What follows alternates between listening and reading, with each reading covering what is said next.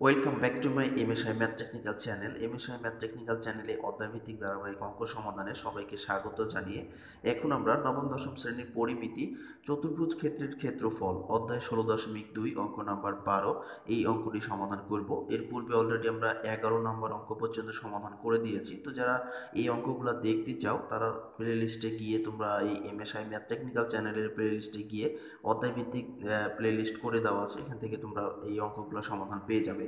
তো এখন 12 নম্বর অঙ্কটি, একটি ট্রাফিক জ্যামের সমান্তরাল বাহুদ্বয়ের দৈর্ঘ্য যথাক্রমে 31 সেন্টিমিটার ও 11 সেন্টিমিটার। আমরা জানি ট্রাফিক জ্যামের দুইটি সমান্তরাল বাহু থাকে।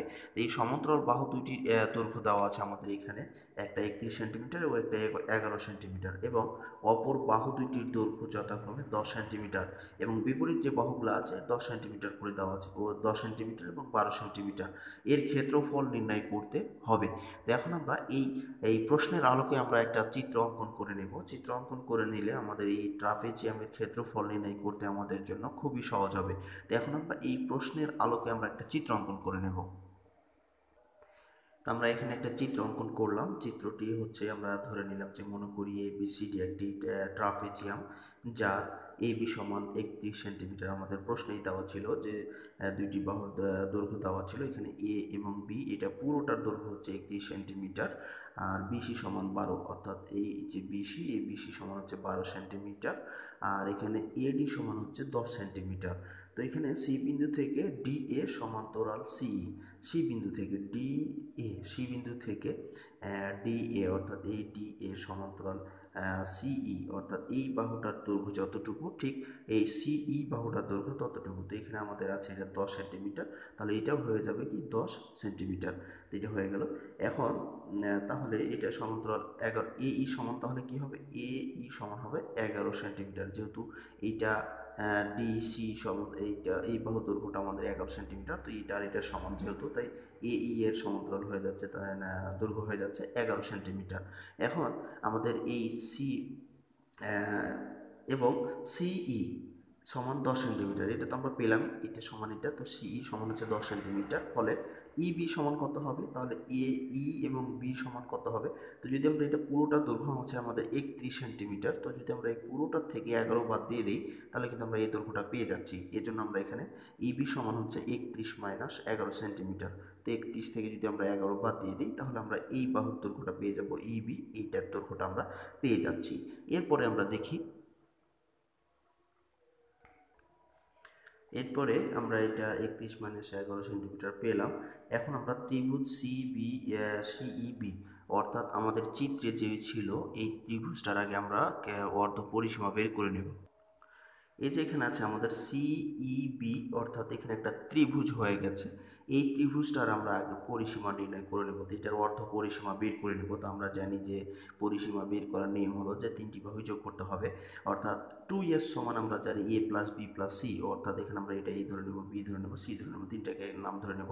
তো এইটার আগে আমরা অর্ধ পরিসীমা বের করে নেব। তো আমরা এখানে পেয়েছি কি, যে সি সমান 10, বি সমান পেলাম 20, এবং সিবি সমান বিসি সমান পেয়েছি 12। এটি আমরা আগে অর্ধ পরিসীমাটা বের করে নেব। তো এখানে অর্ধ পরিসীমাটা আমরা বের করে নিলাম যে সিইবি ত্রিভুজের অর্ধ পরিসীমা, অর্থাৎ তিনটি বাহুর যোগফল দিয়ে ওটাকে 2 দিয়ে ভাগ করব, তাহলে আমরা অর্ধ পরিসীমা পেয়ে যাব। তো এখানে আমাদের ইবি সমান পেয়েছিলাম 20, এবং সিই সমান পেয়েছিলাম 10, আর বিসি সমান পেয়েছি আমরা 12 ভাগ 2। তো এটা যদি আমরা ভাগ করি তাহলে 21 সেন্টিমিটার পেয়ে যাবো, অর্থাৎ এটার অর্ধ পরিসীমা আমরা পেয়ে গেলাম 21 সেন্টিমিটার। এখন আমরা কি করব, এখন অতএব সিইবি এর ক্ষেত্রফল, এই ক্ষেত্রফলটা আমরা বের করে নেব।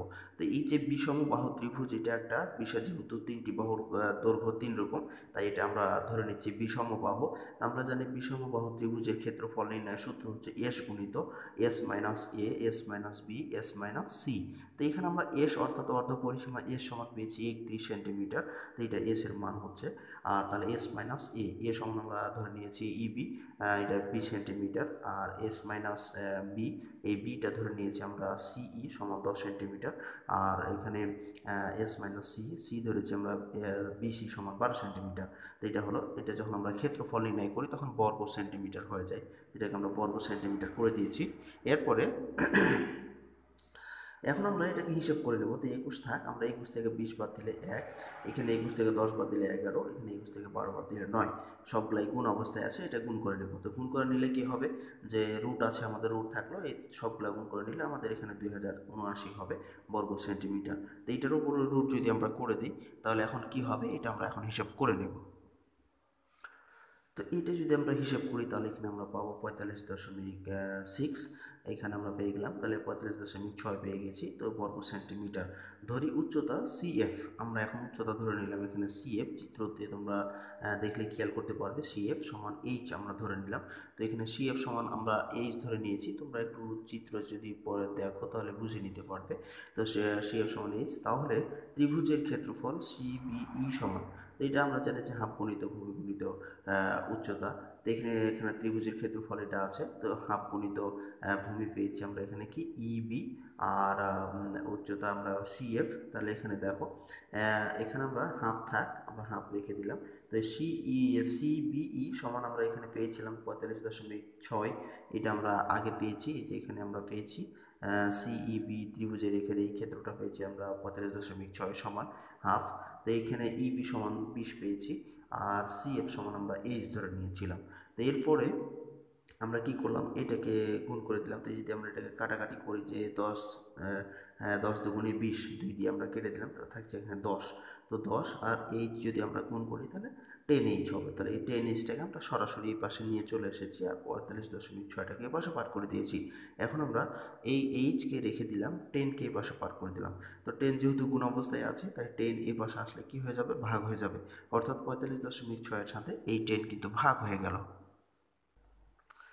তো এটাকে আমরা যদি ভাগ করি তাহলে আমরা পাবো এখানে এইচ সমান 4.56 সেন্টিমিটার, এটা আমরা পেলাম। এখন আমরা কি করব, ট্রাপিজিয়ামের ক্ষেত্রফলটা বের করবো, যেটা আমাদের বের করতে বলেছিল। তো এখানে হাফ গুণিত ট্রাপিজিয়ামের ক্ষেত্রফল, যেটা হাফ গুণিত এবি যোগ ডিসি, অর্থাৎ বাহুদ্বয়ের যোগফল, বাহুদ্বয়ের যোগফলের সমষ্টির যোগফল গুণিত সিএফ, সিএফ আমরা ধরেছিলাম উচ্চতা, তো এখানে হচ্ছে উচ্চতা, তো হাফ, আর এবি সমান 31, আর ডিসি সমান হচ্ছে 11, যেহেতু বাহুদ্বয়ের দৈর্ঘ্যের সমষ্টি, অর্থাৎ দুইটি বাহুর দৈর্ঘ্যের সমষ্টি। এরপরে এসিএফ সমান আমরা তো একটু আগে পেলাম, এইচ ধরেছিলাম, তো এটা হচ্ছে 4.56 পেয়েছি। এরপরে হাফ, এটাকে আমরা যোগ করে নিলাম 42, আর গণিত এটা সমান তো 4.56 আছে। তো এখন আমরা যদি এটা পুরোটাই হিসাব করতে চাই, তো এটাকে আমরা কাটাকাটি করি, যে 21 দুগুণে 42, তো এটাকে আমরা কেটে দিলাম, তাহলে এই দুইটা কেটে পেলাম 21, আর এখানে 4.56 আছে, এই দুইটাকে আমরা গুণ করলে পাবো কত, 95.75 বর্গ সেন্টিমিটার। এইটি আসলে ট্রাপিজিয়ামের ক্ষেত্রফল হয়ে গেল। তা আশা করি তোমরা খুব সহজেই বুঝতে পেরেছো।